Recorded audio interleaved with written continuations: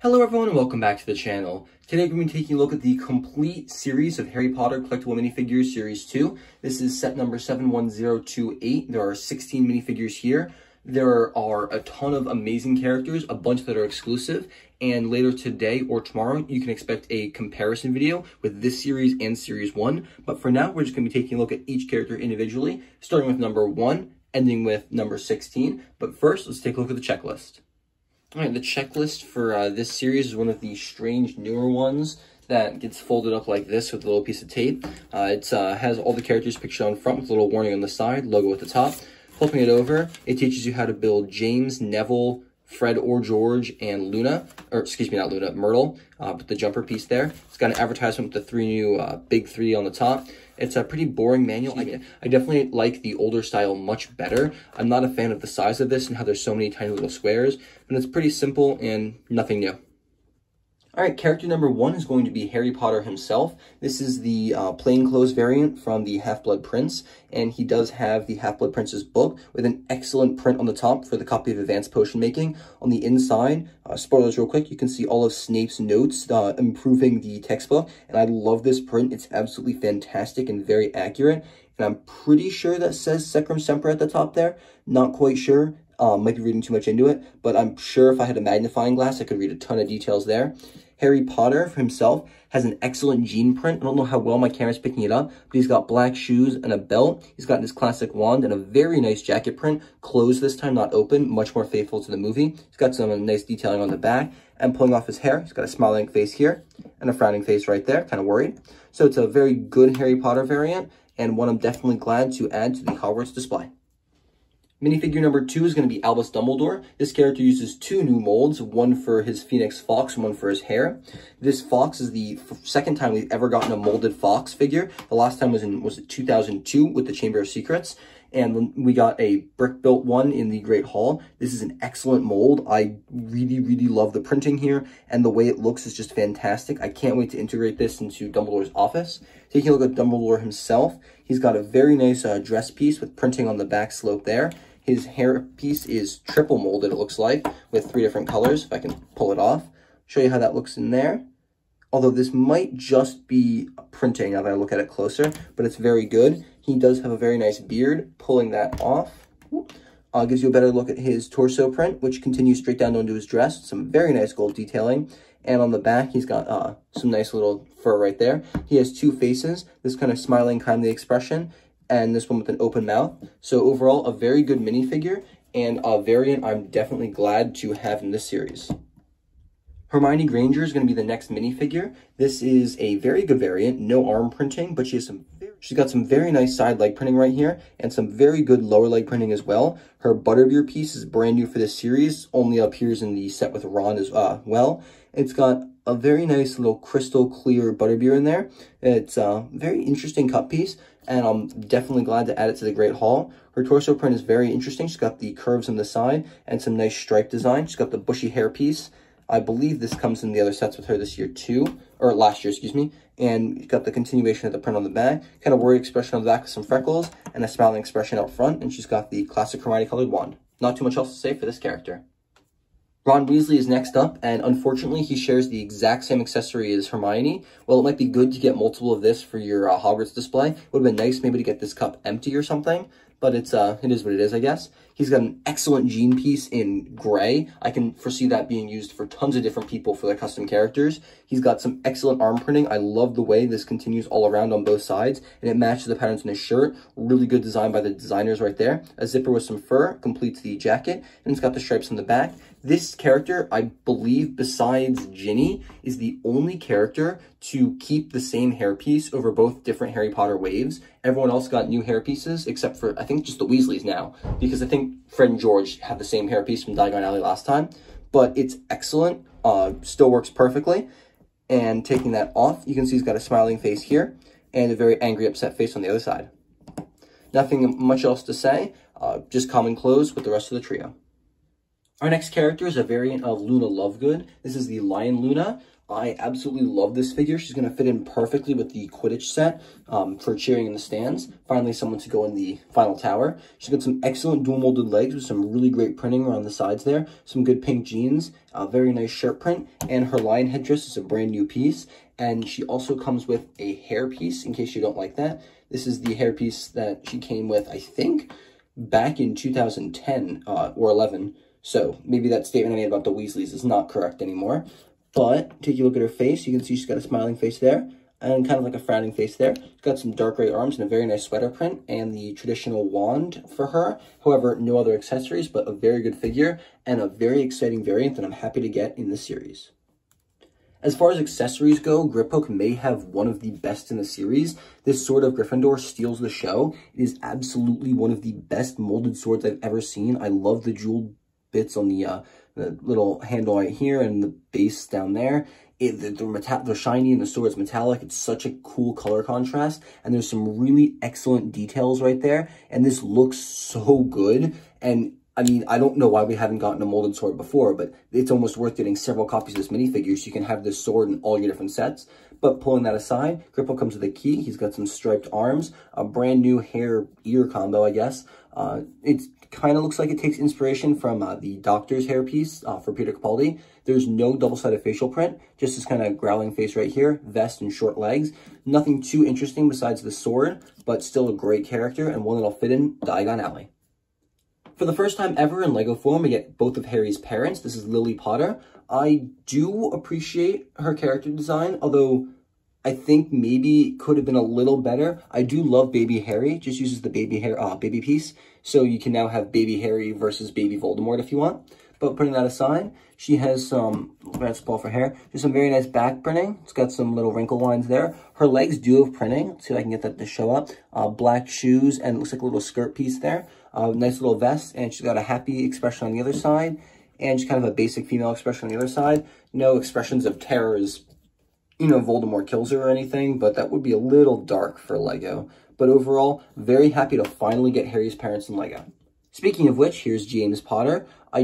One thing I do wish was different about Lily is I wish she had the hairpiece from this little picture right here, but I love this little photograph. I love the gold border. It's excellent, and really the shine on it, I couldn't imagine a better piece. The pictures, I believe, from their wedding day when they were dancing around. It's a shame it doesn't move, but it's printed on one of these colored pieces right here from the Minecraft fences. Excellent inclusion, and you can definitely hang it up inside Harry's room in Privet Drive. Taking a look at James, I'm not sold on his hair. If you look, the color contrast between the sideburns and the hair isn't great. He does have a smiling face here and an even more happy face on the other side. He's got a maroon scarf, but pulling that off, let's see if I can get that off. He's got what looks to be a very nice suit, which can be used for many different custom characters. So it's very beneficial to have that here. And his hairpiece is the Harry Potter hairpiece used for this year, just in a reddish brown. It's a good character, although I do wish the hair on both him and his wife was a tiny bit different. Ginny Weasley is going to mark the halfway point from this series. She has a brand new piece for her hair and the martini glass to hold the chocolate. This piece also comes in the Diagon Alley set, which I should have a video talking about up very soon, if all things go according to plan. I love this piece, though. It's going to be very useful. Her hair piece is nice little wavy there. And it's got some details on the back and a little hair clip up there. Very glad to get this. Hopefully we see it in more sets. This variant of Ginny actually fits in perfectly with the astronomy tower, with the Slug Club party. She's got a very smiley, happy face there, and kind of a little sly grin there. She's got some pearls on her tank top, it looks like. No sleeves, dual molded legs, shoes on the bottom. I wish LEGO could print on the back of the leg, but hopefully we'll get there soon. And I do love her necklace and the little beads continuing there. It's a great figure, a very good variant, and definitely fits in with this year's LEGO sets. Up next, we have Fred and George Weasley. The Weasley twins, I can't tell them apart. I don't know which is which. So let's take a look at them at the same time. They both have wands. Pulling those aside and look at their accessories, we have a 2x2 tile print of the Marauders map. This matches up with the 2x3 tile print we got with the Hogwarts Students accessory set. So I'm very happy to get this here. It's a great piece, and the designs do match. I'll do a comparison on that sooner rather than later, hopefully. And the other twins accessory is an amazing suitcase. When you open it up, it actually has a little tally board. and, you know, the little little knocks for how much all the ingredients cost and everything for the Weasley's Wizard Wheezes back in the common room. And you actually get 2 of the little skiving snack boxes, one for, it looks like 6 nuts and one for 3. There are actually 2 extra of those in the little minifigure pack, so you can have more of these going around the common room, which I love. This print is amazing, and it's definitely one of my favorite accessories. Looking at the twins themselves, they have the exact same hat, and they have the same outfit, except this one is open. You can see the underclothes, so they're very similar. I do wish we got other characters instead, maybe Rita Skeeter and Gilderoy Lockhart, because I really want a Rita Skeeter minifigure. But pulling off their identical hats, you can see there are 4 different facial expressions. Those 2, and spinning them around, these 2 right here. I believe these are the same expressions that you can find in the Diagon Alley set, but it's really nice that we have 4 different expressions instead of just 2 of the same, like the Pavarotti twins and the Advent calendar. The only villain in this series is going to be Bellatrix Lestrange, but I absolutely love this variant. This is only the 2nd time she's appeared in LEGO, 3rd if you count the Burrow that came out this year. She's an excellent little Azkaban prisoner number right here. She's got some really good printing on the front and back of her dress. I wonder if they're ever going to do side dress printing. She's got some really nice arm printing right here, which can be put on Sirius Black if you want to add extra detail. She has a black wand and dark gray handcuffs, and popping those off if I can, I'll pull off her excellent hairpiece. This is the same that she had in the Burrow in 2010 or 11. It's a harder plastic. It's not rubber. It's interesting. It's still a little give though. It's got a little give. She's got some very nice torso printing here with the stitch lining up, and that continues on the back here. She's got a very disapproving mad face here and kind of a evil happy face there. I'm surprised that she reuses Mantis's face print in the Burrow instead of, you know, another face like this, because LEGO does tend to reuse collectible minifigure faces for licensed characters. So I'm a little disappointed they didn't in this case, because this is a much better facial print than what we get in the Burrow. One of my personal favorites is going to have to be Kingsley Shacklebolt. His accessory is a broom in a brand new color. This also appears in Diagon Alley, but I think it's exclusive to those 2 sets. He has the graduate robe in the new fabric with 2 different colors. On this one side, it's a dark blue. Here we got a light blue. His clothes are amazing. If I pull this out of the way, you can see he's got a little bit of leg printing there, and he's got some really nice like lilac and dark blue highlights on his purple robes, some arm printing there, and on the back he's got the highlights again. No back facial printing, but he's got a really nice hat with printing all around the diamonds. He's got a very stern, kind of happy, dopey expression, which matches the character pretty well, and I definitely love the way this looks. They've captured him perfectly. I have no complaints. The only ghost in this series is going to be Moaning Myrtle. Her accessory is the Tom Riddle's Diary Unbroken. We got the broken one 2 years ago with Dobby. There's a print inside that says, "My name is Harry Potter," and Tom Riddle's starting to write back, "Hello." This is amazing and very good for play, especially since we have the damage version. You can act out the stabbing. Moaning Myrtle comes with one of these superhero jump pieces to make her floating, but taking her off that, you can get a better look at the character herself. She's one of the only 2 in this series to have medium legs. They got some excellent printing right there. I love this kind of like sand blue color, and she's got a different color skin than Nearly Headless Nick. It's this kind of palish blue like we got for the Ghoul. Her hairpiece is rubber. It's pretty nifty. Works pretty well for her character. She's got a very upset face here and a really sad crying expression on the back with a hood piece and the rest of her tattered robes. A really good minifigure, and one I'm very, very happy to add to my collection, as this is the only time she's appeared in LEGO. Perhaps one of the most major teachers we've been missing in LEGO with the Harry Potter reboot is Professor Sprout. I'm very happy we finally can add her to the LEGO collection here. I was disappointed she wasn't in any of the other sets. She's really an iconic character, and she's head of Hufflepuff House, so we really should have gotten her earlier.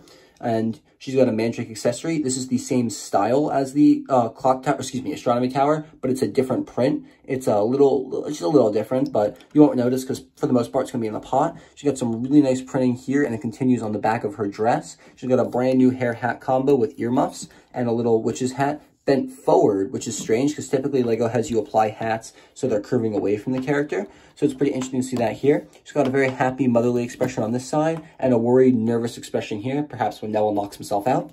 But it's a great minifigure with some excellent printing, and it's about time we got her in LEGO form.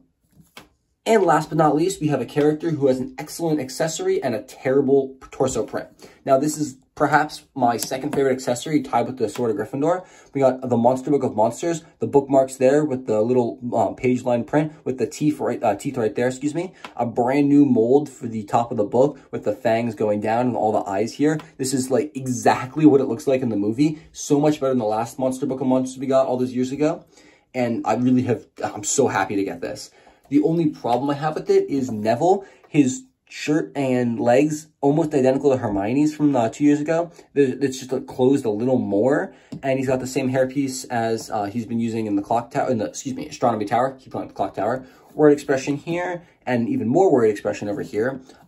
When I do my comparison between the two series, I'll show in more detail how close these are. But I would have preferred maybe with the ruffled up, broken robes from being, attacked by the book in the scene, but I understand that this is usable for custom characters, but it's still so close to the Gryffindor robes we got before, and it's a little disappointing. All right, real quick before I go on to my final verdict, I want to go through and give a quick feel guide for all the characters. So I figured we can start with the easiest character to feel. That's going to be Kingsley Shacklebolt. This character actually comes in an individual little plastic bag because he's a cape. So when you're feeling, all you have to feel for is the crinkle of a package inside the actual minifigure packet, and you've got him. If you're still not sure, you can feel for the broomstick, but he's remarkably easy to feel. The next three easiest characters are going to be Dumbledore, Sprout, and Bellatrix. These characters all have dress pieces, so when you're feeling, this is a really big, bulky piece. You can feel the slope really easily. And so you know it's going to be one of these three. For Dumbledore, easy enough to feel the Phoenix. It's a really large piece. You could also look for his hat, but don't get it confused with Professor Sprout. For her, I felt out the little cauldron and then the flower piece. There are two of these in her bag, just remember that. And for Bellatrix, I found her hair piece, which is wild. If you need another confirmation, you can find the handcuffs, but those are really easy because of their dress pieces. Another character that's really easy to feel because of legs is going to be Griphook. He is the only character in this series with the short legs, so it's really easy. The legs will not bend, and if you don't know for sure, you can find the key piece. Just remember that the key piece comes connected to two like that, so it'll be a very strange piece. You might not recognize it. And the Sword of Gryffindor is another dead giveaway. If you can feel that, just don't bend it too much. You might snap it. Two more characters you can feel based on their legs. It's going to be Moaning Myrtle and Neville. These are the only two characters with medium legs. Once you find the medium legs, look for the books. If you can, feel out the cheese slope here, the double cheese slope, excuse me, and the Monster Book of Monsters cover. And for Moaning Myrtle, her hairpiece is rubber, so if the hairpiece that you can squeeze and it kind of bends, it's definitely going to be her. You can also find her book, although don't mistake it for Harry Potter. He's the other character with a book in the series. For him, you really just have to be careful. Find the book, find the hairpiece, and don't mistake him for his father. Make sure you find both pieces of the book. So that's how you find him, and Myrtle and Neville. Speaking of books, a piece that's similar to the cover of the book is going to be Fred and George's briefcase right here. So what you want to do for the twins is feel first for the pom-pom, and then feel for this tile print right here. This is the only 2x2 piece in the entire series. So if you find this, you know you got one of the twins. And if you find the suitcase or 4 of the really tiny tiles right here, the 1x1s, you know you got the other twin. Next up, two characters with identical accessories is going to be Ron and Hermione. They are the only ones with the cup piece that's like this. So when you're feeling around, they don't have any specialized pieces except the cup and their hairs. So what I did is I found the cup, and then I felt for Hermione's hair, and I felt for something that did not feel like Hermione's hair. So for Ron, it was really easy. He didn't have a poofy hair, so I knew it was him. She did, so I knew it was Hermione. Next up is going to be Luna Lovegood. She's pretty easy to feel because this line piece is massive. You really just have to tap the bag, and if you can feel this, you're good. Another way to tell for sure is she has 2 hair pieces. So if you feel 2 hair pieces in the bag, there's no one it could be but her. And last but not least, we got 3 more characters here. Harry's parents and Ginny Weasley. So these two you got to be careful with because their hair pieces are very, very similar. Feel for the large hair piece and look for the martini glass and the chocolate ice cream piece right here. For this, I felt for baby Harry. And then for James Potter, I found his 2x3 tile print and then confirmed it by finding his scarf piece. Don't get him confused with Harry though, because they do have the same hair. So that's all the characters in the series for a field guide for them. I hope you guys have a very easy time feeling out which characters you want, if you want them all or if you want duplicates. I hope you guys have the best of luck. And now let's move on to my final verdict. Now that we've taken a look at every character in this series, I can safely say that this is probably one of the best licensed minifigure series I've ever seen. I mean, it definitely, in my opinion, is better than DC and Lego Movie and everything.